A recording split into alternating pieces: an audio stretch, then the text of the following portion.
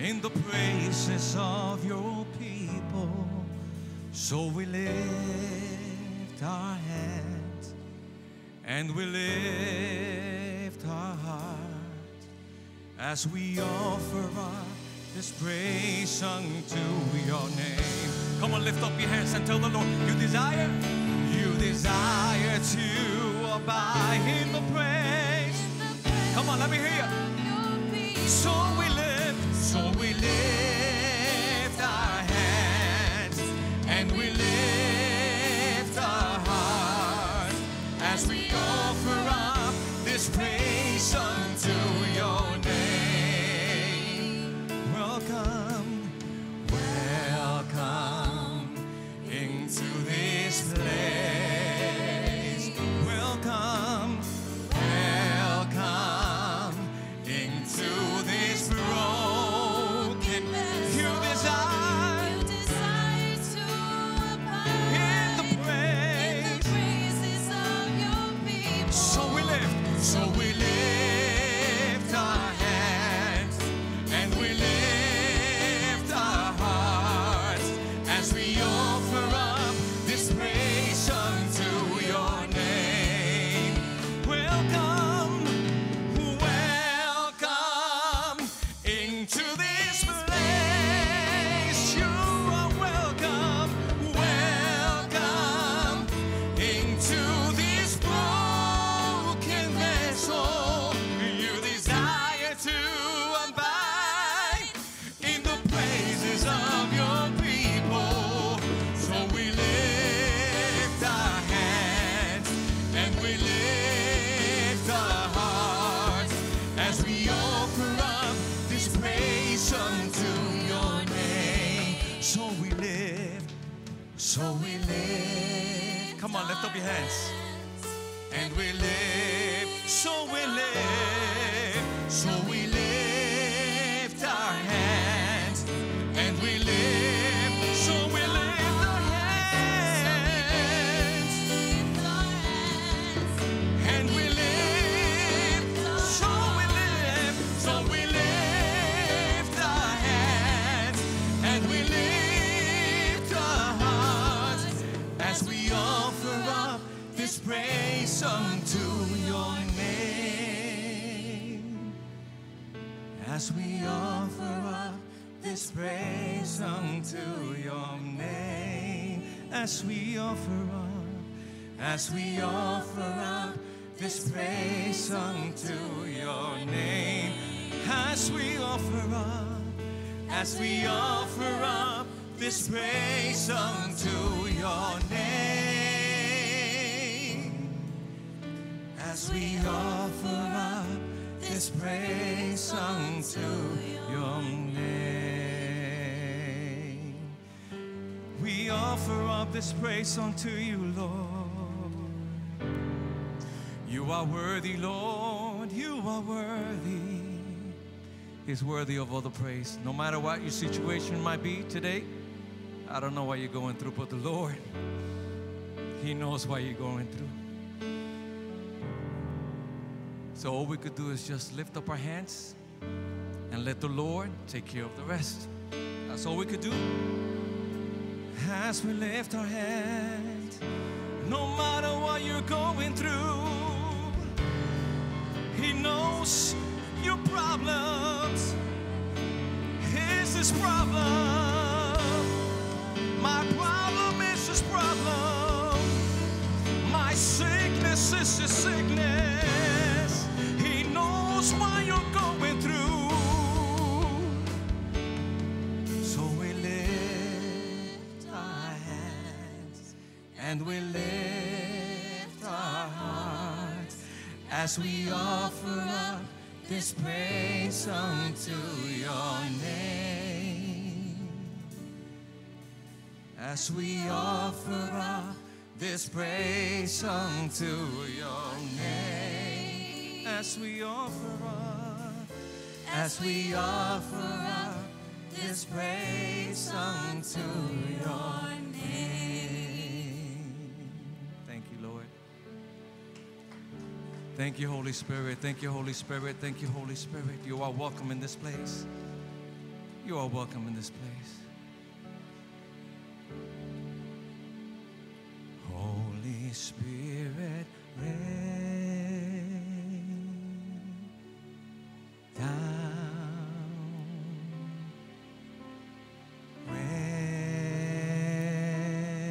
rain down.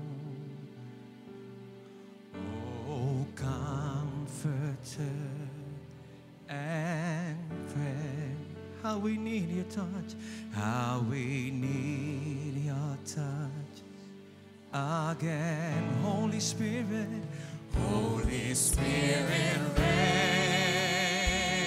rain down, rain down, rain down. Let your power fall, let your voice be heard. Come and change our hearts as we stand on your word. Holy Spirit, Holy Spirit, rain down, rain down. Come on, Holy Spirit. Holy Spirit, rain down, rain down, rain down.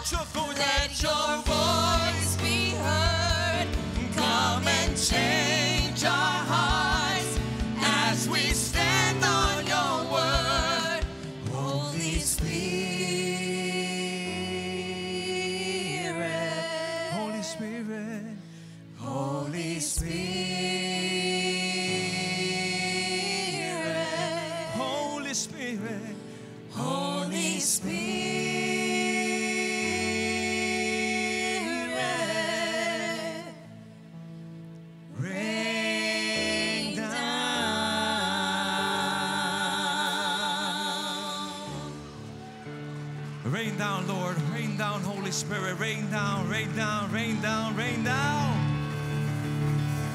We need to feel your presence, Lord. Not another Sunday, but a different Sunday, Lord Jesus. We get to do it again. We're back on a Sunday. Let's make the best of it, amen? I need your help with your hands. Come on.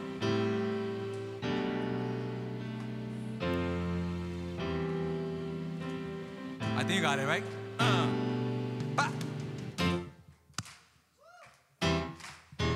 Come on.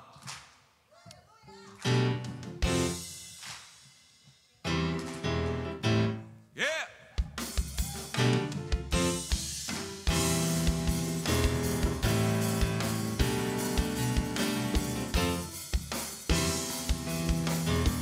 One more time.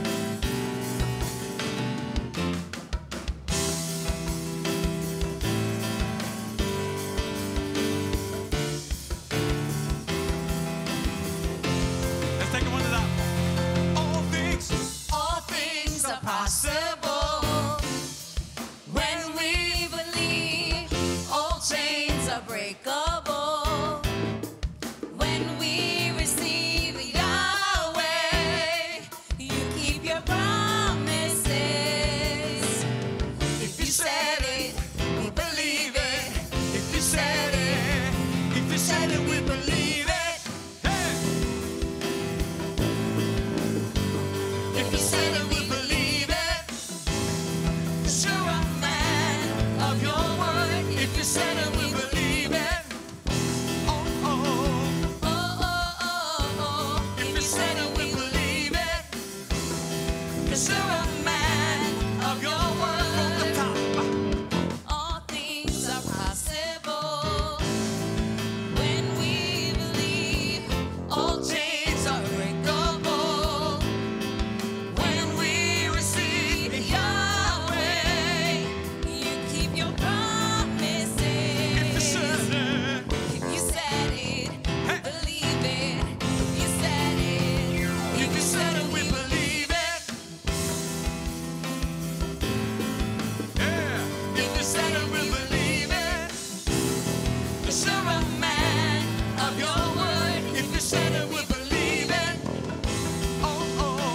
Oh, oh, oh, oh. If you said it, we believe it. 'Cause you're a man of your word. We have this confidence. your finish. You'll finish what you started. God, you have never. God, you have never failed. You won't start with me. You're present in every step. Patient sound with beautiful. Come on, every sing it. heartache. God, you have never failed. You won't I wanna hear the start ladies. Come on. with me. We have this confidence. You're finished. You'll finish what you God, started. you have never failed. God, you have never failed. You won't start with me. You're present in every step, patient with every heartache. God, you have never failed. You Let me hear the gentlemen. won't start We- with me. We have this God. Come on, guys. You'll finish what you started. Come on, guys. You won't stop. Come on, guys. Hey. You're present in every step, patient with every heartache.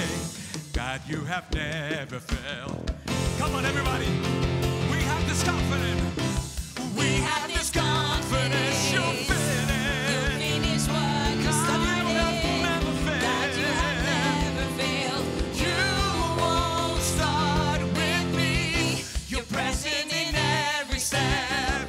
You're patient with every heartache. God, you God, you have never failed.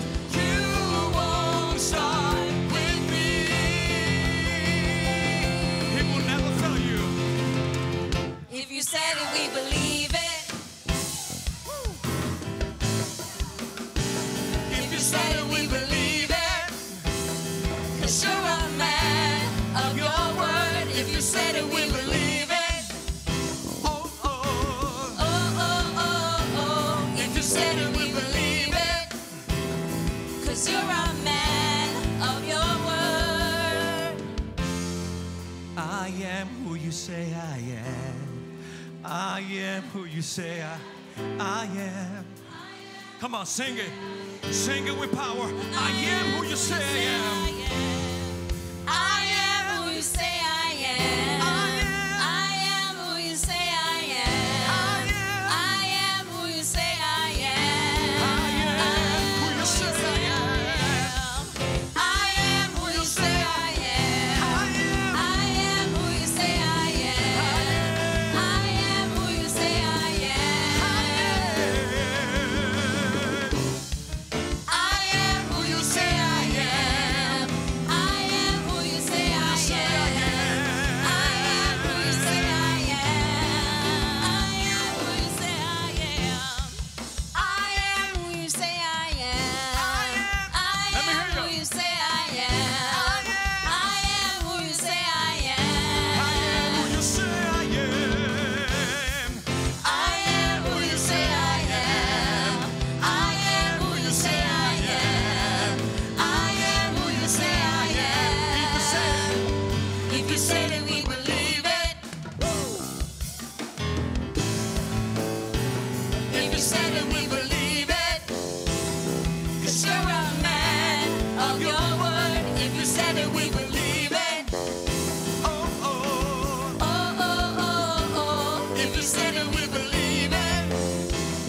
'Cause you're a man of your word. You're a man of your word. You will never leave me. You will never forsake me. You will continue to provide my needs according to your will. Not my will, but yours. Your will be done, Lord Jesus.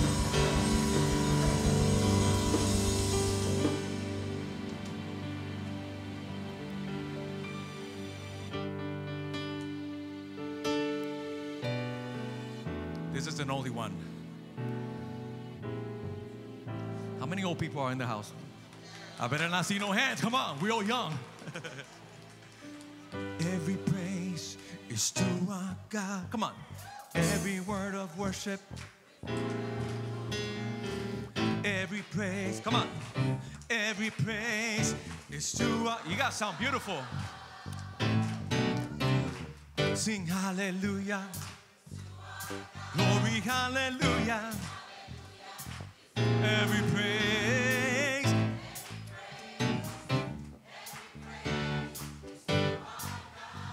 Every praise is to our God. Every praise is to our God. Every word of worship. Every word of worship with one accord.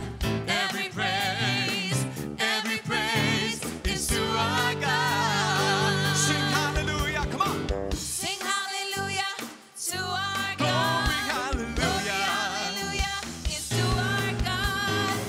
Every praise is to our God. God must say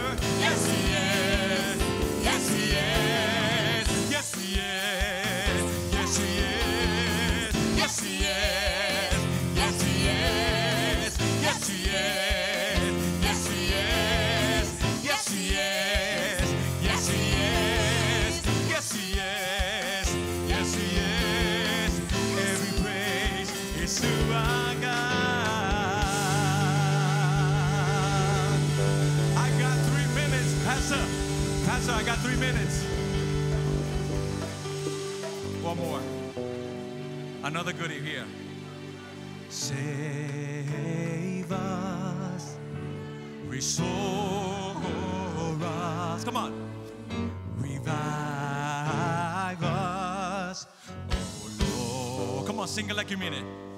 Savior, Save us, restore us, restore us, revive us, oh Lord, oh Lord. Come on. Oh Lord, oh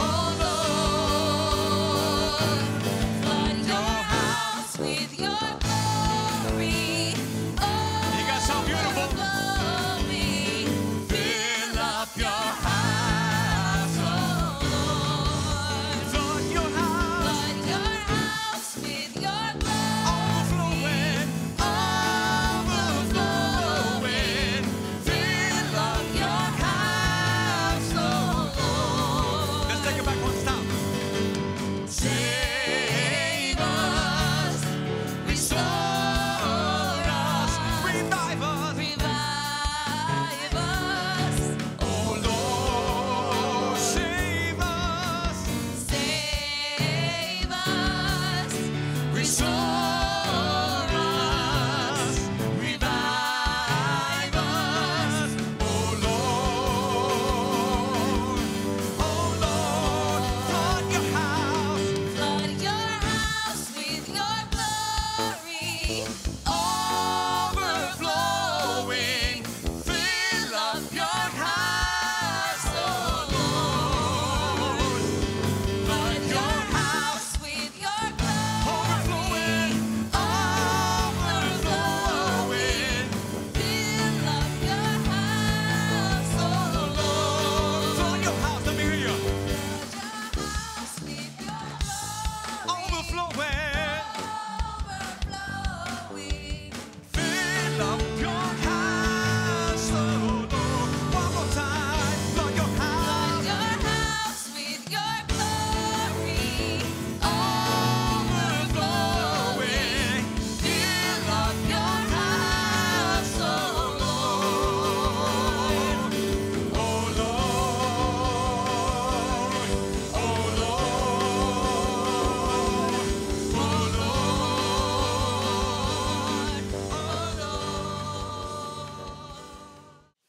Well, it's so good to be with you this morning and to be able to share with you from the Word of God. I've entitled my teaching this morning, The Most Excellent Way. The Most Excellent Way. Now, these are the last 4 words of the Apostle Paul as he is closing out the 12th chapter of 1 Corinthians, where he's talking about spiritual gifts. And it is a bridge into chapter 13, where he's talking about love, which Paul expresses here in these 4 words as being the most excellent way. Now, the Bible tells us in 1 Corinthians chapter 6, verse 19, that when you place your faith in Jesus Christ for your salvation, that God's Holy Spirit takes up residence in your life. And your body now actually becomes the dwelling place of God's Spirit. When Paul said in verse 19, do you not know that your body is the temple of the Holy Spirit who is in you, whom you have received from God? The word temple that Paul uses here, it comes from a Greek word which literally means holy of holies. What Paul is saying here is that your body now actually becomes the holy of holies, the very tabernacle of God's Spirit.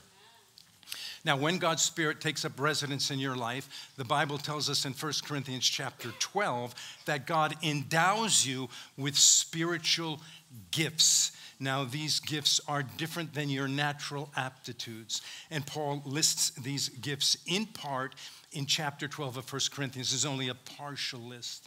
Now, God gives us these gifts to equip us for ministry And yet, sometimes with all of our focus on our giftings and on our equipping and on our ministries, we can miss the very foundation upon which our ministries need to be built and through which these gifts need to be expressed, and that is love. Love. God gives us these gifts to help us reach people for Christ. But you need to understand, friend, that your gifts do not win people for Christ. God gives us these gifts to help us reach people for Christ, but your gifts do not win people for Christ. No, it is love that wins people for Christ.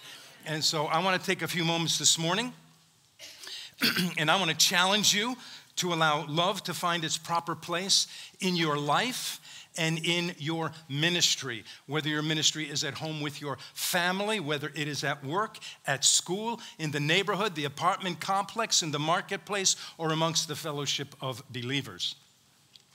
Now, in these 4 words, the most excellent way, there are 2 implications I want us to get a hold of as we begin. Okay, the first is the implication of value. Value.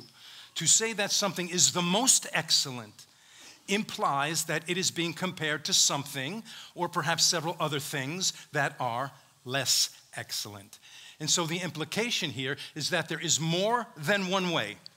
And although these other ways may be good and even hold some level of excellence, they are not as excellent as the most excellent way. Therefore, the most excellent way, it is of the highest value, it is the greatest virtue. Actually, this phrase, most excellent, that Paul uses here, it gets translated from a Greek term which means beyond measure. It is beyond measure. You can't even measure it. You can't even put a price on it. You can't put a price on love, can you? You cannot buy love, no, although a lot of people try. Love, it is in fact priceless. And so the first implication we see here is one of value. The second is seen with Paul saying that it is a way. Now, this implies it could be one of several things. It could be a way as in a direction, a path, a course that leads from one place to another. It could be a way as in your manner of being, the essence of who you are as a person. It's just your way. Or it can be a way as in the means of attaining something. Now, in the context that Paul is using it here, I believe he's implying it's the way to several things, perhaps all of the above. It's certainly the way to be, as in your essence and sense of being as a person. It's the way to God. It's the way to lead others to saving faith in Christ. It's the way to find healing from life's hurts. It's the way to restoration and reconciliation in relationships. It's the way to find meaning and purpose for your life. It is the way to help others find meaning and purpose for their lives. It is the way for the body of Christ, that is us, the church, to function as representatives of Christ on the earth. No wonder Paul said it is the most excellent way. Now, although I will be referencing several scriptures throughout my teaching this morning, I want to begin with a quick overview of chapter 12 of 1 Corinthians, and then we're going to move right into chapter 13. Now, in chapter 12, Paul is speaking to the people in the church at Corinth here, and he wants to bring them a teaching now on spiritual gifts. And so in verse 1, he begins with the words, "Now about spiritual gifts, brothers, I do not want you to be ignorant." And so Paul is telling the people in Corinth here that he wants to inform them now about spiritual gifts. He doesn't want them to be uninformed or misinformed. Verse 2, "You know that when you were pagans, somehow or other you were influenced and led astray to mute idols." So in this context of preparing the people to receive a teaching on spiritual gifts, Paul begins by reminding them that they were once pagans, and in their pagan customs, they were led astray. Now, what is a custom? Well, one definition I like defines a custom as a long, continued habit that is so established it has the force of law. You feel a sense of obligation and duty to uphold it. You feel guilt and conviction if you don't.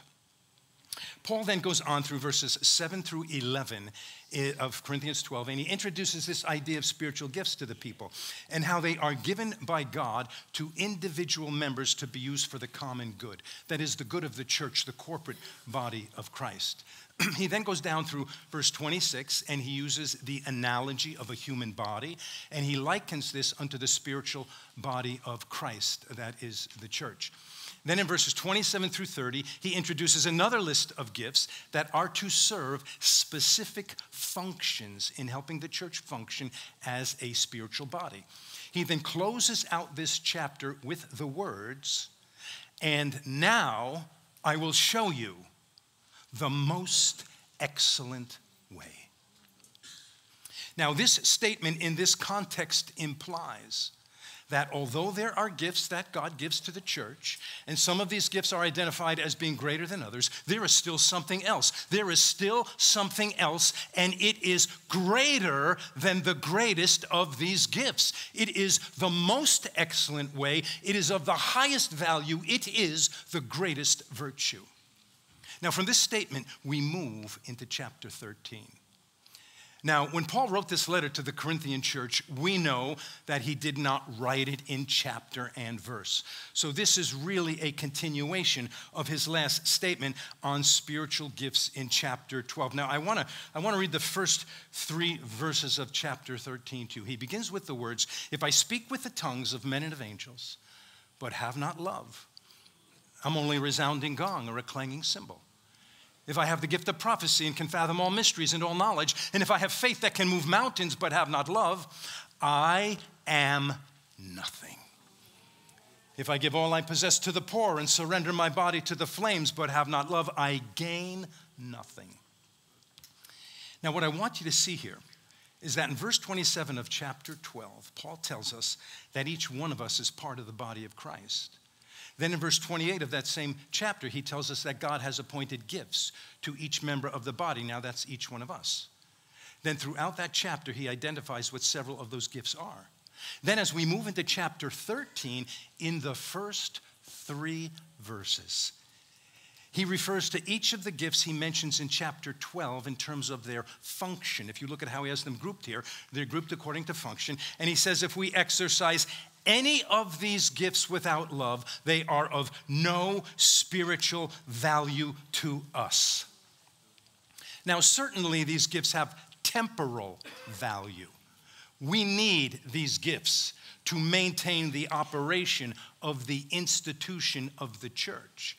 But from a spiritual perspective, from an eternal perspective, Paul is saying that they will count for nothing if they are done without love. He said, I am nothing and I gain nothing. Now that literally means nothing.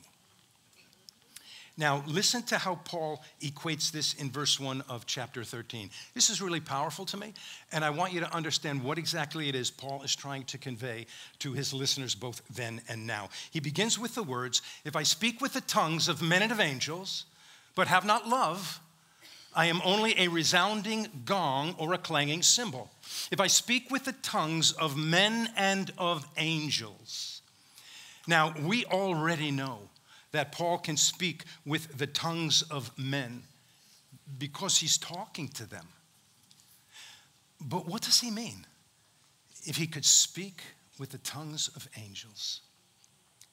It would mean that he could not only talk in an angelic language, which he does make reference to doing, but it would also mean that he would be able to use his voice like an angel uses their voice. If he could speak with the tongues of angels, he could use his voice like an angel uses their voice. Now, in the book of Hebrews, in chapter 1, in verse 14, the author tells us that angels are ministering spirits that are sent to serve those who will inherit salvation. Now, that's you and me. So Paul is saying here, even if he had the language of a ministering spirit, even if he could use his voice to minister to the body of Christ, if he were ministering without love, he would count for nothing. Now, let me ask you a question. Can you minister without love? Can you stand on a platform and preach a service and still have anger and unforgiveness in your heart towards someone? Yes, you can.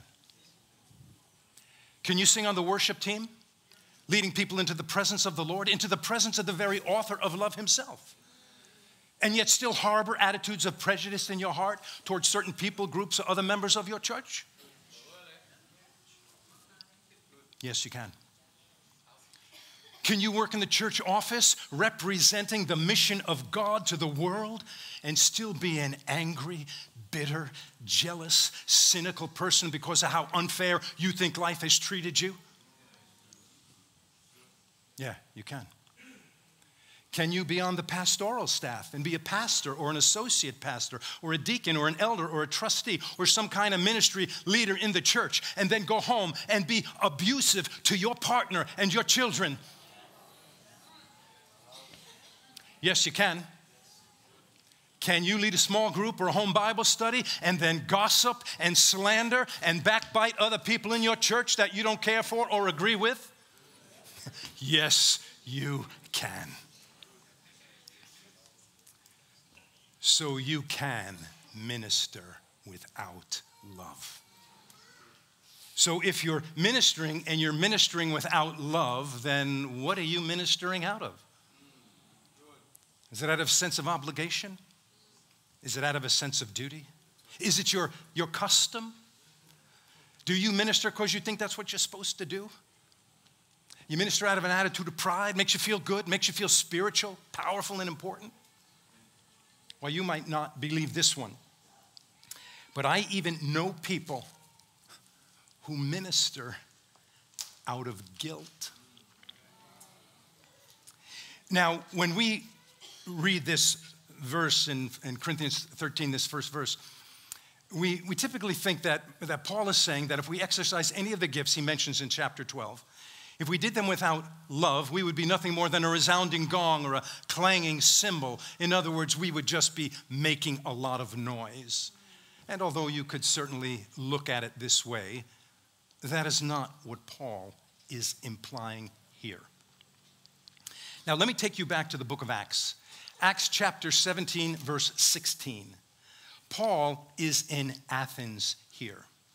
And Athens in its day, it was the epicenter of culture and cultural diversity.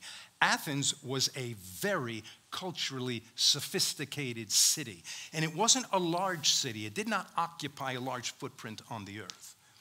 And Paul is walking around this city, and he becomes distressed because of all the idolatry he sees in this city. In fact, archaeologists tell us that during this time when Paul was in Athens, archaeologists have uncovered over 30,000 statues that were erected throughout the city of Athens, paying homage to the various Athenian gods. Over 30,000 statues. Man, that's a lot of statues.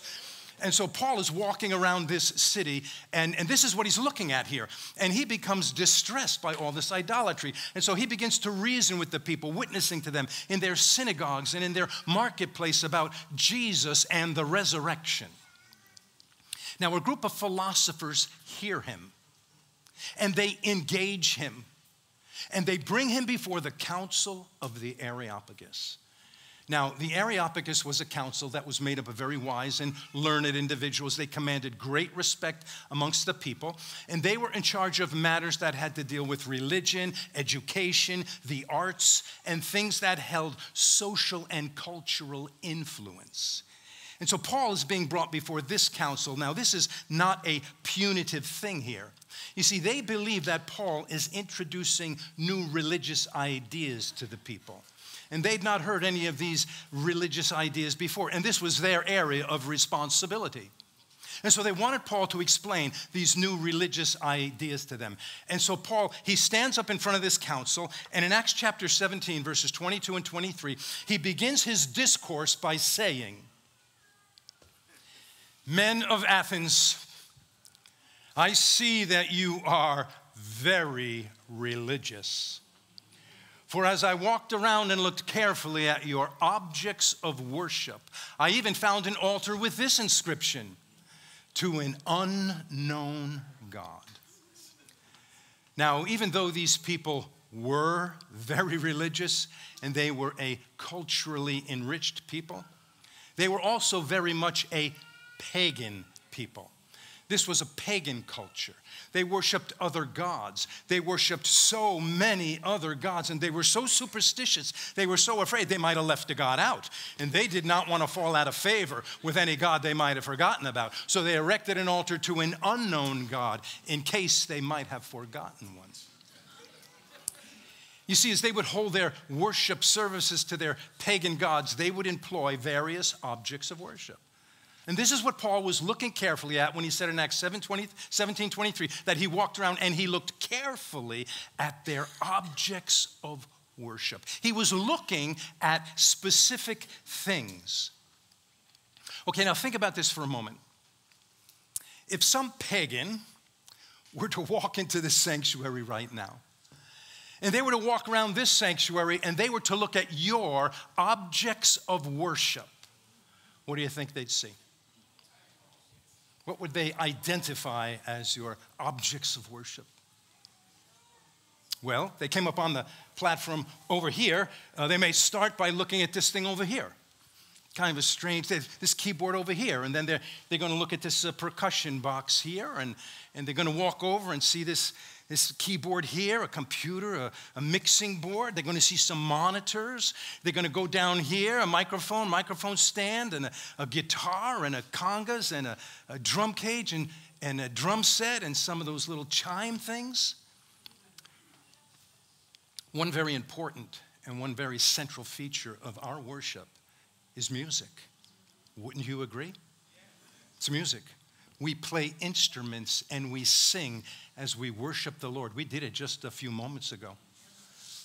Well, guess what? They did it too. Music was a really important part of their worship services.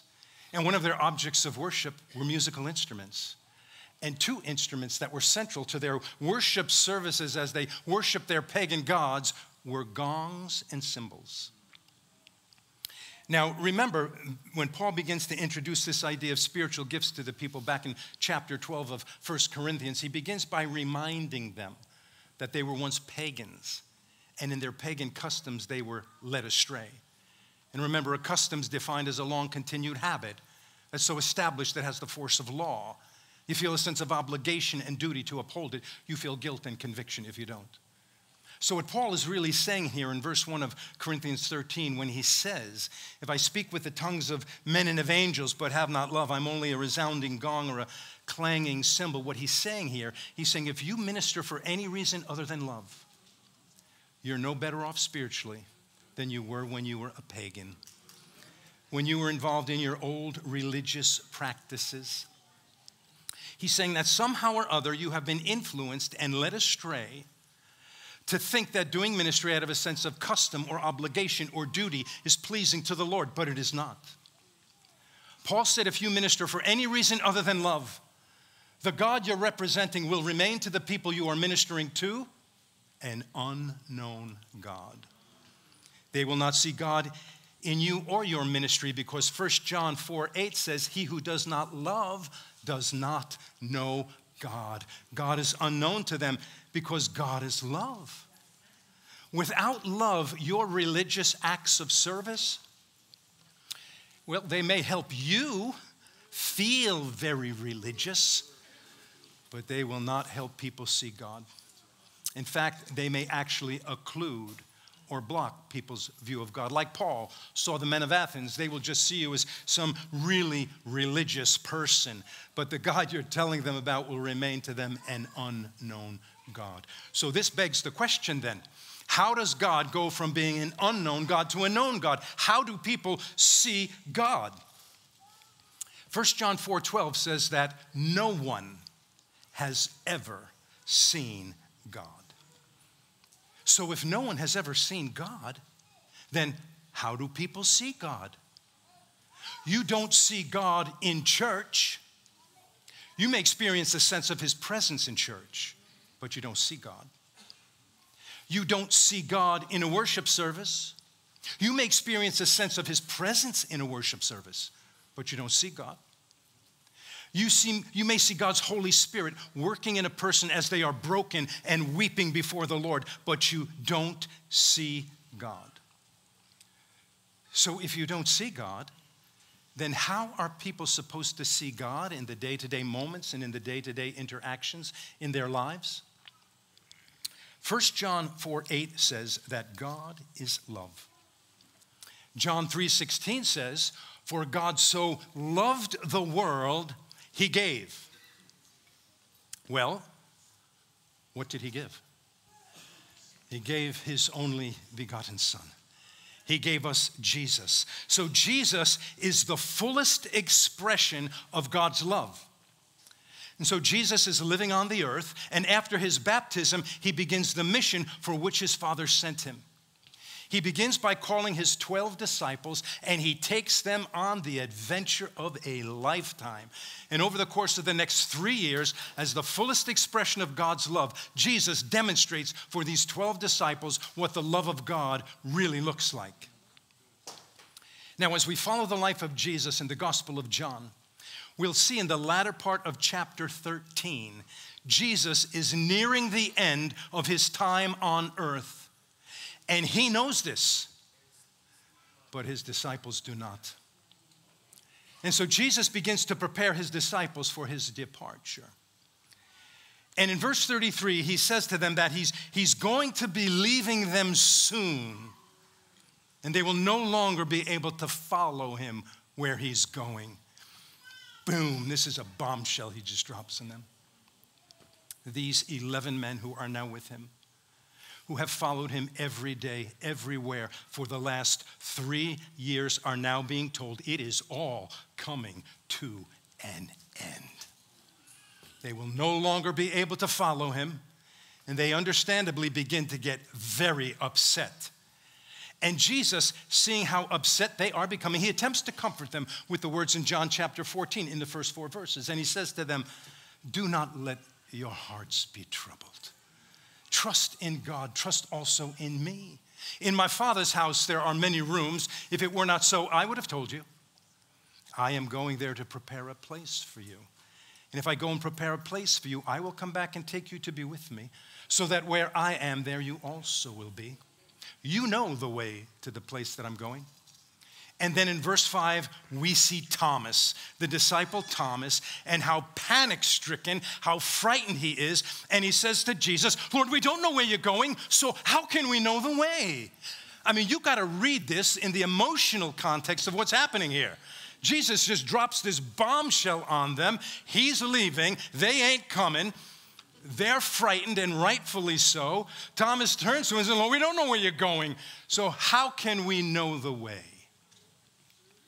Now, I want to pause here for just a moment, and I want us to step outside of John chapter 14, and I want to create a little bit of a cultural context for us, because it's really important that you understand the context in which the scriptures were written.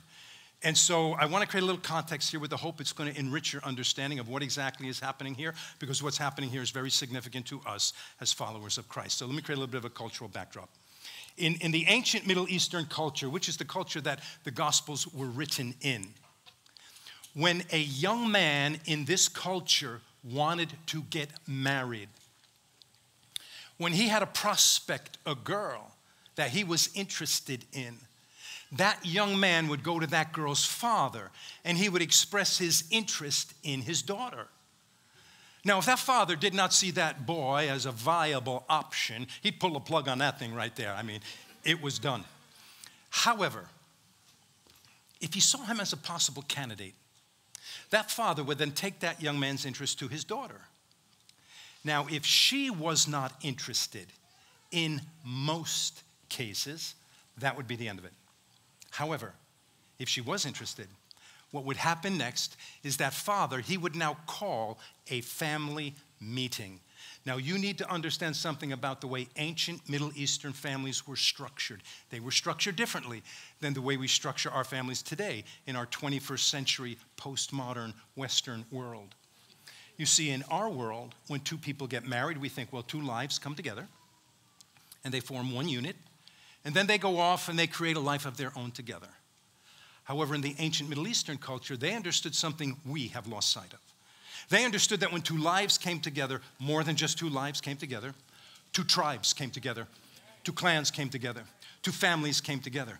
And if that girl's family did not want to inherit the baggage of that boy's family, they would say no. Now, something else that's important to understand, when the patriarchal family would have children, when the sons in that family were of marrying age, they would go off and they would find wives for themselves. Now, once they got married, they did not move away. No, they would come back to their parents' house. And they would either build an addition on that home, or they would build a freestanding home somewhere near their parents. And over the course of time, you would end up with these little family compounds that were made up of several dwellings of the different family members. Now, because people married so young in these ancient cultures, in this ancient Middle Eastern culture, people would get married as young as 12 years old. Yeah, as soon as a girl monarched, as soon as she got her first period, she would be put up for marriage. Now, because, in fact, biblical historians tell us that they believe Mary, the mother of Jesus, was no more than 14 years old when she gave birth to Jesus, which meant she would have been pregnant when she was 13 or in the early months of her 14th year. Now, because people married so young, if you lived to be 65, and many people did, that was very common, you'd be a fourth-generation person in that family compound. Now, that's a lot of people. So when the father of a household would call a family meeting, more than just mom, dad, sister, and brother would show up for this thing. I mean, you would have a crowd of people there. In fact, if you followed the life of the patriarch Jacob in the book of Genesis, you'll see when Joseph, Jacob's son, who is now prime minister in Egypt, when he calls for his father to pack up his family and come live with him in Egypt, there are 70 people in Jacob's family. Now, when Stephen, the martyr in Acts chapter 7, before he's martyred and he's recounting Jacob's sojourn, he says there's 75 people in Jacob's family. You could read about this in Genesis chapter 46, verse 27. Now, that's a lot of people. And if that family said, no, this is not a good union, that girl would honor that family's position because she understood there was more than romance that was involved here. However, if they gave their consent, what would happen next is that father now, he would go back to that boy and they would now negotiate what was called the bride price. The bride price. The price that that young man would have to pay that father in order to secure his daughter's hand in marriage. I have 4 daughters. I like that tradition, but that didn't work out for me. Now, once that bride price was paid, that marriage was legally done. This is an important thing to remember. Once that bride price was paid, that marriage was legally done. It was a done deal. However, they did not have a celebration, and they would not let that couple consummate their relationship. They wouldn't let them sleep together. What would happen now is that young man, he'd go back to his parents' house, and he'd either build an addition onto that home or a freestanding home, but however long it took, but when he was finished, when it was ready, he'd go back to that girl's father and let him know everything's finished, everything's ready. Now, that girl's family, they would host a wedding. And depending on the wealth of that family, that wedding could last a day, several days, or as long as a week. But once that wedding celebration is done, that couple was understood to be officially married in the eyes of that community. What would happen next is that boy, he would stay with his bride's family for a while, but when he was ready, he would pack up his bride, pack up her belongings, bring her back to his father's house, the family compound. They would set up their home and begin their life together. Okay, well, this is a little bit of a cultural backdrop now. Let's step back into John chapter 14. When Jesus tells his disciples that he's going to be leaving them soon, and they are no longer going to be able to follow him, these disciples, they go into a tailspin. This is a crisis moment. They are fearful, they're frightened, and rightfully so. Now, when Jesus sees how frightened they're becoming, he attempts to comfort them with the words of John chapter 14. When he says to them, do not let your hearts be troubled. Trust in God, trust also in me. In my Father's house, there's many rooms. If it were not so, I would have told you. When he says to them, I am going there to prepare a place for you. And if I go and prepare a place for you, I will come back and take you to be with me, so that where I am, there you also will be. When he says this, he's using wedding language here. This is wedding talk. And you see, the disciples, they understand the language, but they did not understand the context, because this takes place during the Passover meal. And this just adds to their confusion, because you see, when Jesus would teach, he would often teach in parables. And you'll often hear the disciples saying, explain to us the parable of the sower. Explain to us the parable of the seed, weeds. Why do you speak to the people in parables? Because they did not understand these parables either. And now Jesus just drops this terrible news on them. They go into a crisis right here. And now Jesus turns to them and he starts romancing them. He starts talking love talk to them. And they think he's speaking parabolically. They think he's speaking to them in some kind of a parable. But what Jesus is saying to them here, in not so cryptic of a fashion, he's saying, look, I am about to go and pay the bride price for you. Come on, church. I'm going to go and pay the bride price for you. And then I'm going to go back to my Father's house and I'm going to build me some rooms. And then I'm coming back for you. Come on, church.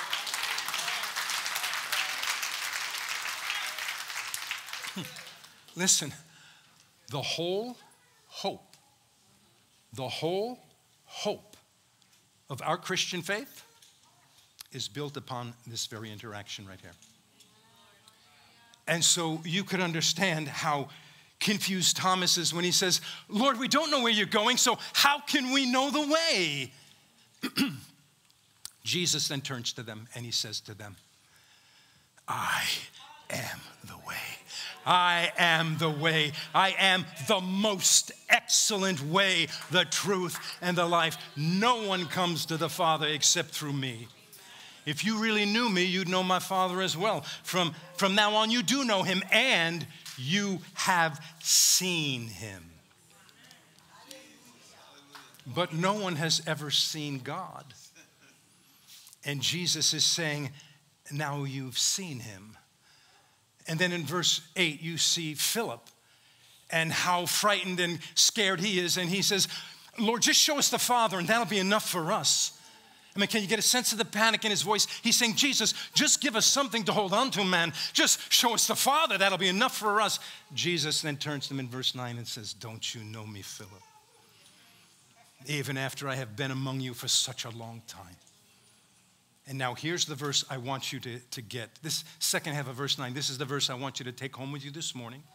This is the verse I want you to meditate on throughout the week. Jesus then says to his disciples, anyone who has seen me has seen the Father. Now, when Jesus said this, he wasn't talking about a physical look-alike with the Father. He was talking about the essence, the nature, the character of the Father. He was talking about the attributes of God. Jesus, who is the fullest expression of God's love, is now saying to his disciples, if you've seen him, then you've seen what God looks like in his essence, in his nature, in his character, because Jesus has revealed it to them through the attributes of love. Now, my question for you this morning, church, my challenge for you is, can you make that same statement about yourself? Can you say to your friends at work or at school? Can you say to your neighbors or to the cashier on the checkout line? Can you say to your family members or other members of this church, if you've seen me, then you've seen what God really looks like? If you've seen me, then you've seen the God that I serve. If you watch my behaviors, if you listen to my vocabulary and my self-talk, if you watch the movies I watch, if you visit the websites I visit, if you watch the way I treat my wife, my husband, my children, if you watch the way I treat the disenfranchised or people who are different than I am or less fortunate than I, then you will have seen what the love of God really looks like. Yeah, come on, church.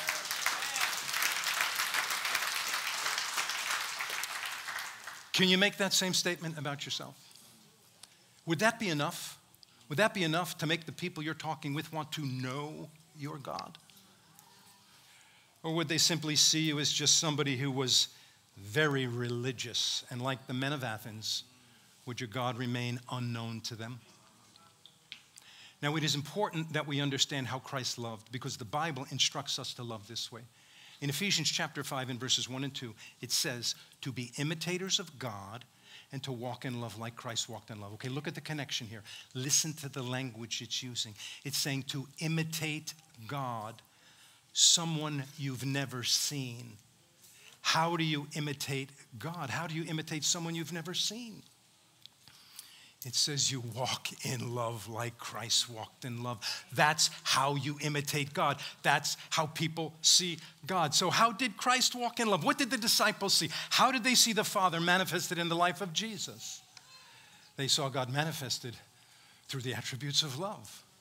And what are those attributes? Well, Paul goes on to list them in verses 4 through 7 of 1 Corinthians 13. And I'm going to read them to you as we are bringing our time together to a close. But before I do, it is important that you understand that there need to be two expressions, two experiences of God's love in your life. Two. The first is to understand that God loves you, God's unconditional love for you. For God so loved the world, for God so loved you, he sent his one and only Son, that if you would believe in him, you would not perish, but have everlasting life. You need to know that Jesus paid the bride price for you. That bride price cost him something, and it costs you something. God loves you, and he loves you unconditionally, but that's not a license to continue to sin.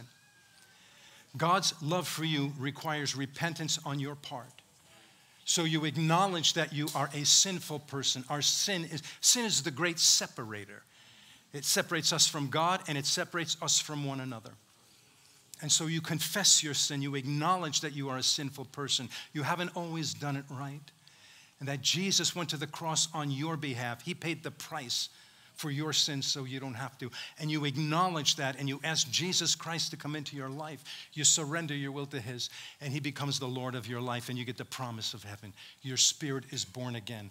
God's Spirit takes up residence in your life. So the first expression or experience of God's love for you is to understand that God loves you. Jesus paid the bride price for you. The second expression is how we are to demonstrate that love to those around us, those people who are in our world. And this is where it can get a little confusing. And this is where people end up getting hurt. Now, I want you to understand that God's love is what, for you, is what compelled Jesus to the cross. The cross is the culmination of God's love for you. However, when Jesus walked out this love mission on a daily basis on the earth, now listen to me, church, he never allowed himself to be abused, manipulated, or taken advantage of. He never allowed anybody to abuse him, although they tried to throw him off a cliff. He never allowed anybody to manipulate him, although the Pharisees and teachers of the law constantly tried. He never allowed anybody to take advantage of him. In fact, in Mark's gospel, in Mark chapter 1, we see here that Jesus has just traveled down from Galilee, and he comes into the coastal town of Capernaum.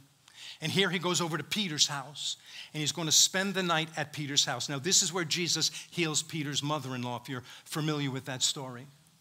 Now, Jesus not only heals Peter's mother-in-law, but if you go back and look at that story in Mark chapter 1, you'll see that the entire village showed up at Peter's house. The whole village crowded around Peter's house. And Jesus spent the afternoon, the evening, ministering, healing people, casting out demons, breaking strongholds, preaching the good news of the kingdom. And in this context, he also heals Peter's mother-in-law. Now, Jesus spends the night at Peter's house. And early the next morning, while it's still dark, he gets up and he goes out to meet with the Father in prayer. He just goes out to spend time with the Father. And as the sun is rising, as the day is dawning, the disciples, they come running up to Jesus, and they're all excited. And they said, Jesus, everybody's looking for you. So what's the implication here? The whole village has come back to Peter's house. They probably brought some more of their friends more people who needed healing, more people who needed deliverance, more people who wanted to hear the preaching of the kingdom. And they're saying, Jesus, everybody's looking for you. So the implication is, come on, Jesus. Come on, let's go back and pick up where we left off. Let's go back and keep ministering to these people. And I love what Jesus said to them. In verse 38, listen to what Jesus said. He said to them, this is in response to their appeal for Jesus to come and minister. This is what he said to them. He said, listen, he said, let's go somewhere else. Let's go somewhere else. I like that. You see, Jesus, he didn't feel that he needed to minister to everyone who was seeking him, everyone who was asking something of him. We see very clearly in the scriptures that part of walking in love like Christ walked in love is to have boundaries around your life so that people don't hurt you or take advantage of you. Listen, there is too much abuse that is taking place in the body of Christ today because people think that in order for them to walk in love like Christ walked in love, they have to let people take advantage of them. They have to let people mistreat them. And listen to me, friends, that's bad theology. That is a doctrine of demons. Jesus never taught that. Jesus tells us in John 16:33, in this world you're going to have tribulation, right? That's God's way of saying life is hard. Can we all agree with that? Okay, life is hard. People are going to hurt us. And the Bible does say we're to bless those who curse us. We're to pray for those who despitefully use us. So what's this implying? It's implying when you're living in this fallen world, there's going to be people who are going to curse you, people who are going to despitefully use you. So when they do that, you speak a blessing over their life. You pray for them. And then listen, then you put a boundary up around your life so that people don't hurt you like that anymore. Do not let the devil use people like that to distract you from what God's calling you to do, to drain you, to suck the energy out of you, suck the life out of you, drain you, your emotional energy. You do what Jesus told his disciples to do in Matthew 10:14. People treat you like that, bless them, pray for them, put a boundary around your life, then shake the dust off your feet and get them out of your life.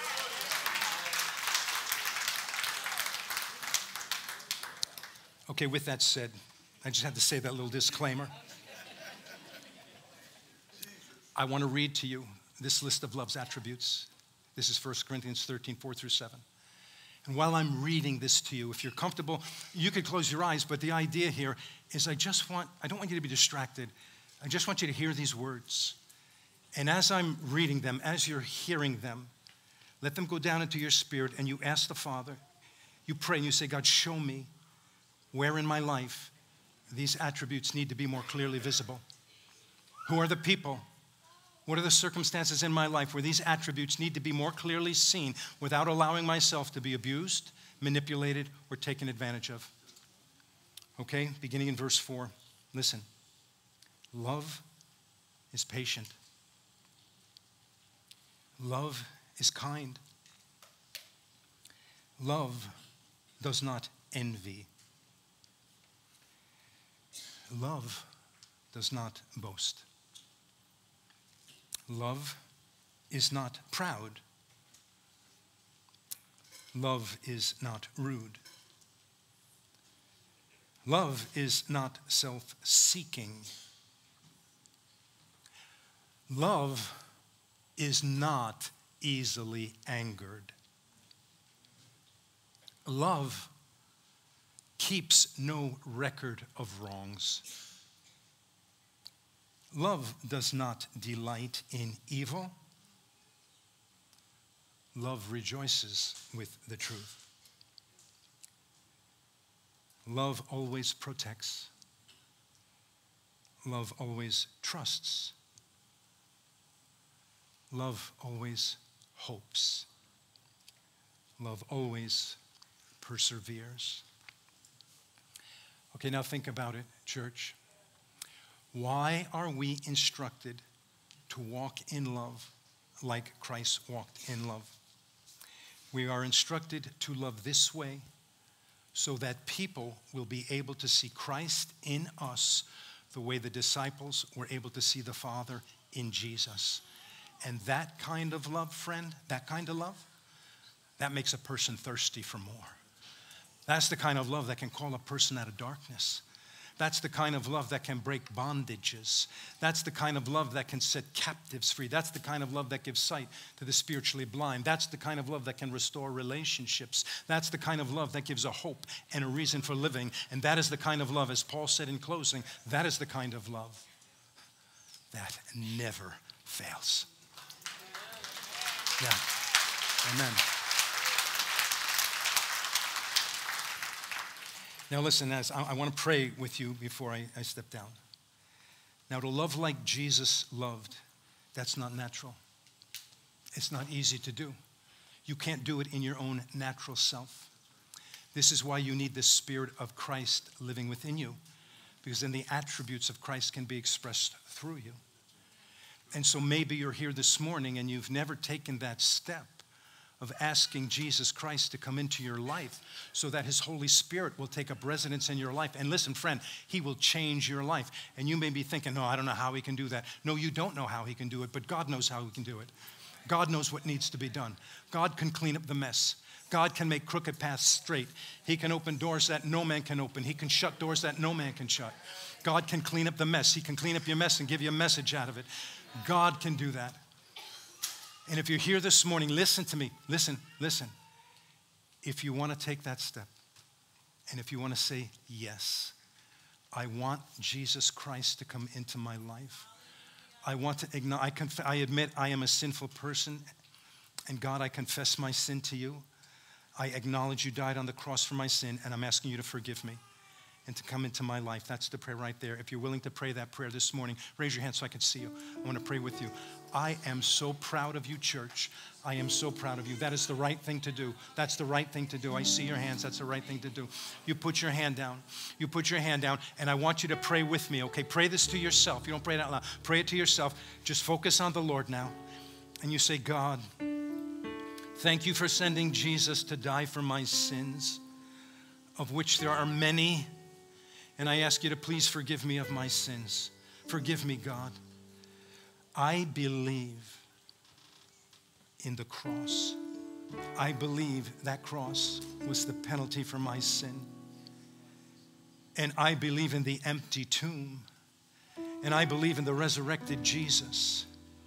And God, I'm asking you to come into my life. Forgive me of my sins. Come into my life. Now let your Holy Spirit take up residence in my life. Let my body now be the holy of holies of your Spirit. And God, help me to do that which in my natural self I can't do. I just simply can't do it. Help me to love like Jesus loved. And help me to just walk in a joy that I haven't had in years. God, I pray that you just fill me with your spirit of joy, a joy that I haven't had in years.